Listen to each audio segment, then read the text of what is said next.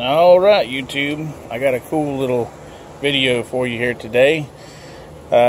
Something that you might want to keep in mind on your next mower purchase is look at what kind of blades it takes and make sure that it's got just a standard circle arbor for your spindle shaft. You know, you don't want it to be starred or crossed or whatever, because that locks you into having to buy those particular blades for your machine.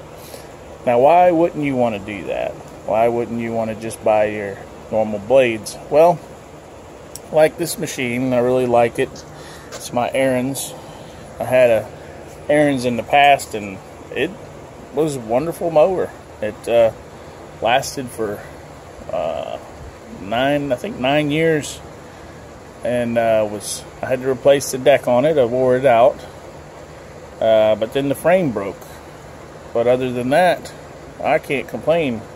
So I got another mower, and I don't really like the blades on it because, like I said, this is my brand new machine, and it's got 25 point something hours on it, and this is what the blade looked like at 24 hours. Just completely wore down and actually lost a piece. Now you can see what happened here. The sand blasted right here, right in the middle of this lift pad. Okay, so right in this area here seems to get the brunt of the sand blasting. It just wears through and then leaves this out here flopping in the breeze, as well as this. Plus, you'll notice that this right here is the only bit of your blade edge. Okay, so, but because it's just got a standard 5/8 arbor, that allowed me to go to Oregon's website. Okay, now these blades, this part number is actually the blades for a 61-inch Skag. Okay, there's the Skag number, but the blade is 21 inches. Okay, these blades are 21 inches. Now, I used to run a Skag for 8 hours a day working for my local county, and I know that these blades last a lot longer than 24 hours. You know, I could probably get a good, I'd say roughly 60 hours out of a set of blades, because they're heavier, the steel's heavier, doesn't have quite as much lift, which is good. I really don't want that much lift. I don't want it sandblasting my deck. Clearly it was sandblasting the blades. And plus, look, I have a lot more meat right here, so I can sharpen this blade a lot more before it's wore out and gone. I mean, you can see this is a new blade. This blade has about roughly 2 hours of use on it. Okay, and you can see the difference there. Look how much meat is available for sharpening. This, you're only going to sharpen once. Well, once, because I only sharpened these set of blades once, and that was it.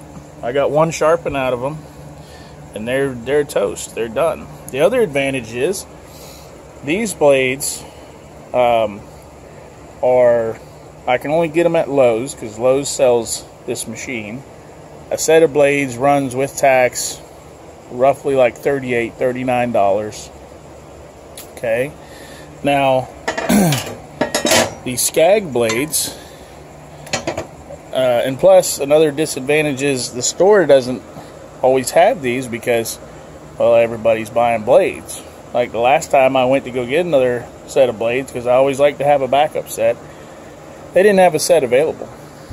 But so these Skag blades are about $10 and some change a piece. What I did was I went to the Oregon site, I found the blade, and they wanted like 14 something, you know, which still I was coming out ahead. But then what I did was I took the part number and I went to Amazon, and of course Amazon had them cheaper. So there you go. You know, I already test fit these blades on the machine. There's no clearance issues. And, you know, I know for a fact they're going to last longer because I used to run these blades. It's a thicker steel. There's actually, I mean, you can see, look, how thick that is.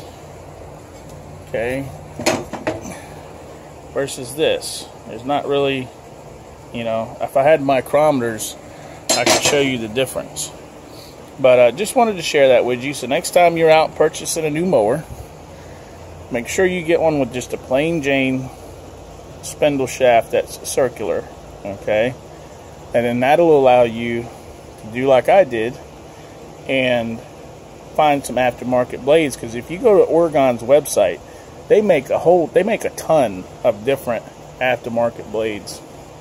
And they might even, they do carry the ones with the star holes and stuff like that too. So, you know, for your Craftsmans and MTDs, Husqvarnas and all that. So you could probably still find a set of blades for your machine there too that's different from factory.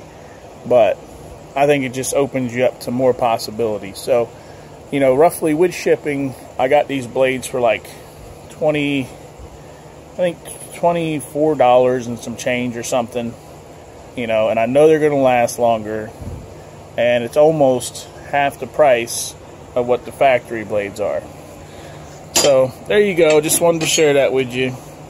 And just in case you're wondering, it's an Edge 42. Okay, Aaron's Edge 42 and Skag 61-inch blades will fit it. So thought that was pretty cool, and should save you some money.